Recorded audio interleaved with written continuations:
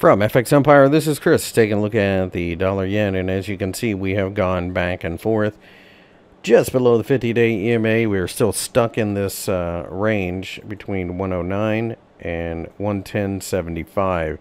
At this point, I think we continue to see a lot of back and forth. If we break 109, then we could go looking towards the 200-day EMA, possibly 107.5.